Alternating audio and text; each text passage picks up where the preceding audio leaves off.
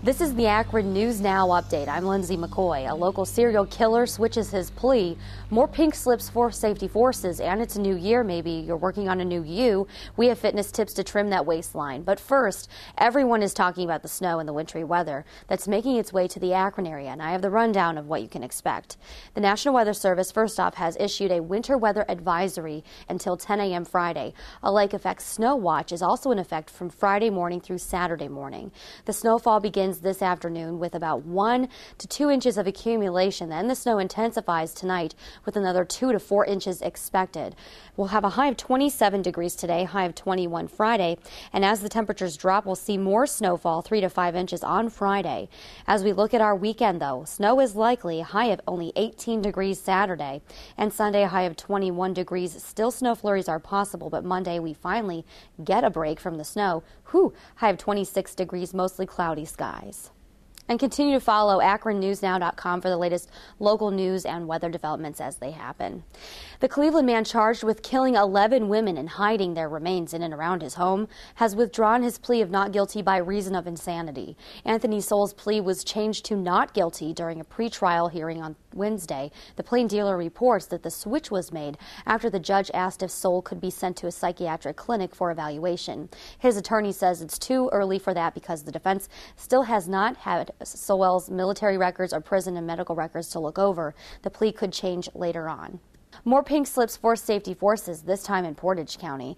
Within the next week, 15 Portage County Sheriff deputies will receive layoff notices. The Record Courier reports that Sheriff David Doak says the layoffs will be made by seniority throughout several areas, including road patrol, dispatch, and the jail corrections unit.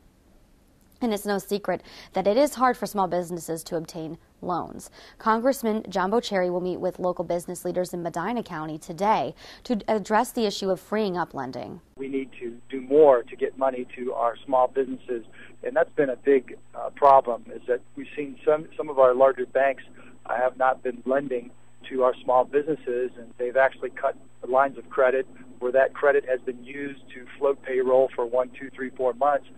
That's now gone, and we find more and more people are on unemployment rolls because of that. So we're working hard to try to change that, working within the parameters of keeping the government in check with respect to what we do with banks. Jewelry and furniture retailers topped the local Better Business Bureau's 2009 list of most complaints, and there's more that made the list. Cable and satellite providers, car dealers, both new and used, work-at-home companies, general contractors, banks, collection agencies, and roofers round out the top 10. Now, Mario's International Spa and Hotel, Powerhouse Gym, and Karam's Companies has also made the most unanswered complaints list. Well, it's easy to get off track and fail at your New Year's resolution into the new year.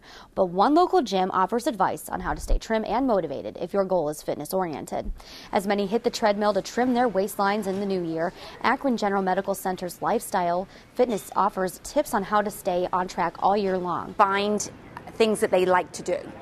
Certainly if people put themselves in a position where they are going to enjoy the activity, they're more likely to do it.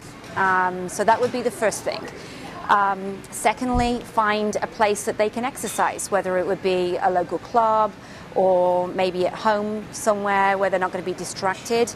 And then thirdly, picking times that they can exercise several times per week so they can be successful with their goals. Making sure that they put it on their calendar and plan it like a normal activity or an appointment makes them usually much more compliant with their activities. Continue to follow AkronNewsNow.com for the latest local news for News Online, on demand now. For Akron News Now, I'm Lindsay McCoy.